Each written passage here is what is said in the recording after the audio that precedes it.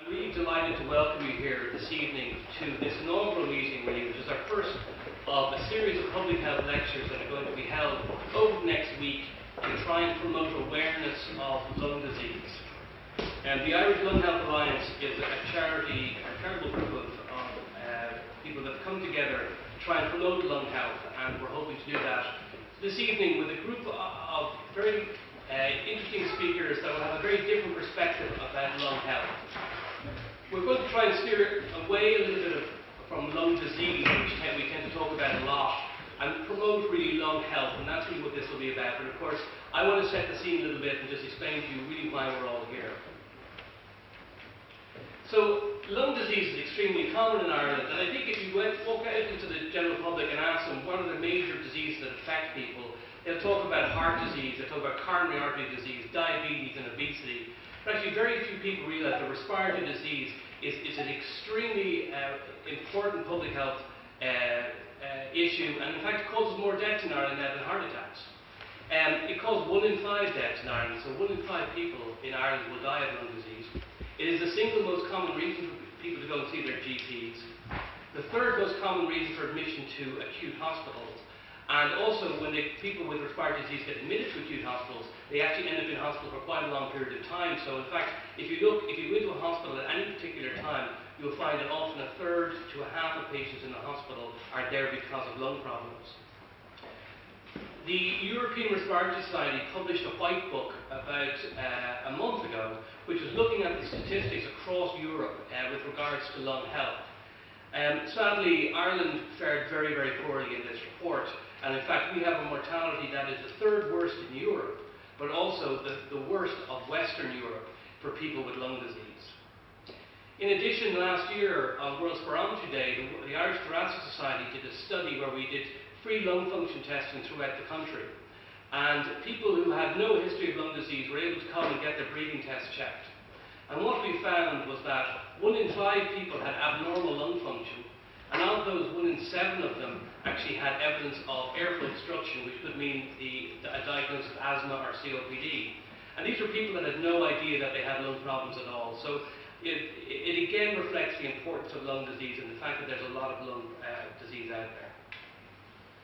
So why is lung disease so severe in Ireland? Why is it so common in Ireland?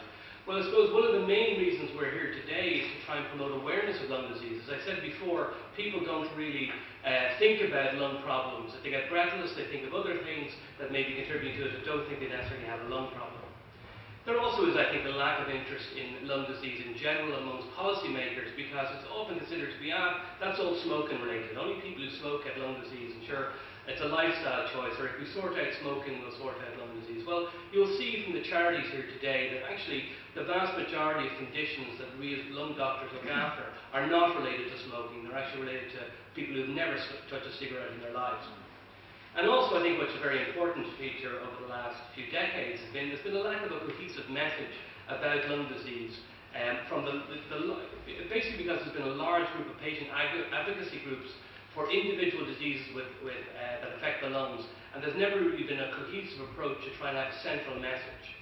And that brings me to the Irish Lung Health Alliance, because the Irish Lung Health Alliance formed about 2 years ago, and really what it was it brought together all of these charities that you can see on the slide that represent different individual patients who have lung problems.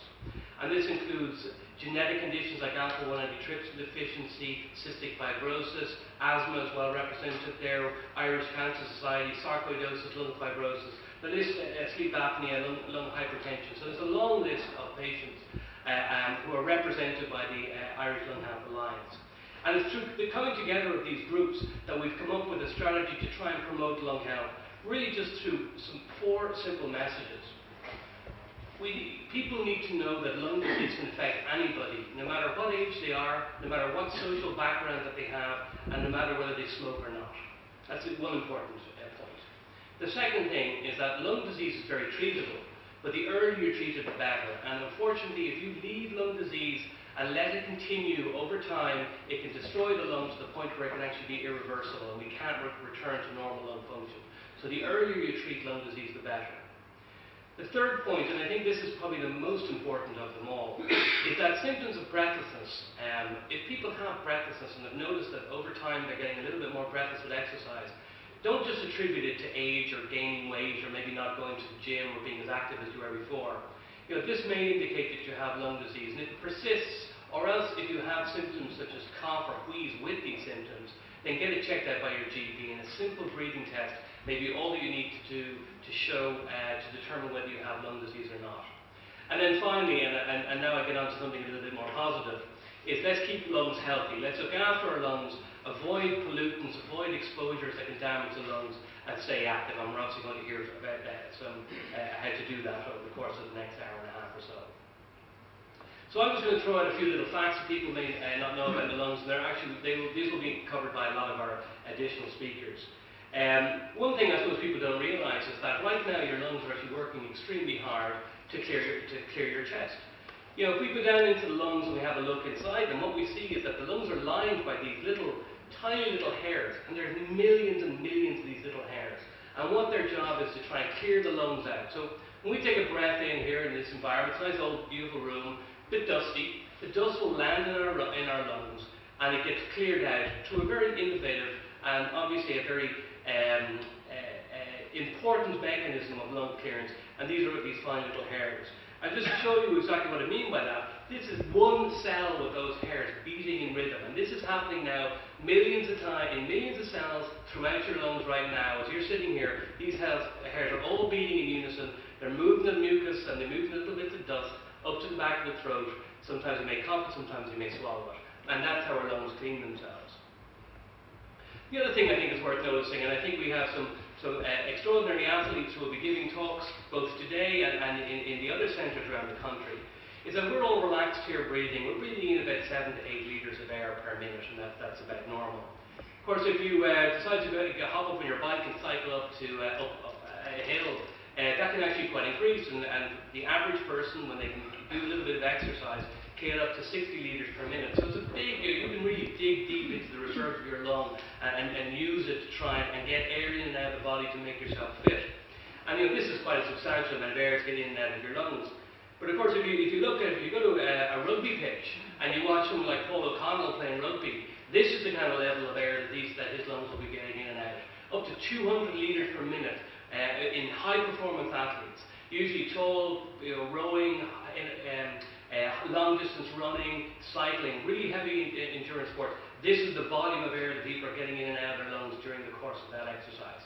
But it is only in elite athletes. There is often discussion about whether elite athletes have huge lungs or whether they become elite athletes because of huge lungs. And I think it's a bit of a chicken or egg story, but you can see here that these elite athletes really can increase their lung volumes. And then finally, just a few other minor facts. I mean, people don't consider that the lungs are in fact the organ, other than the skin, most exposed to the environment.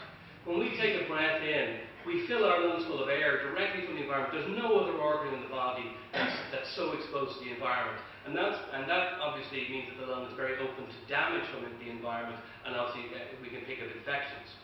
It's also the only other organ that has 100% of the output of the heart goes through the lungs. So when the right heart pumps, it pumps all the blood through to the left side of the heart, which then gets pumped around the rest of the body. 14% goes to the kidneys, 20% goes to the brain. They really don't need all that blood, where the lungs do, because the lungs are able to supply that blood with oxygen. And then finally, the lung is an organ that can float in the water. And that doesn't really come, it's not that surprising, it's full of air. But that is where the name lung comes from, actually. It's an old English word, lungen, which is the English word for light organ. So just a little bit of trivia there about the lungs. So it's now my great pleasure to introduce our program for today.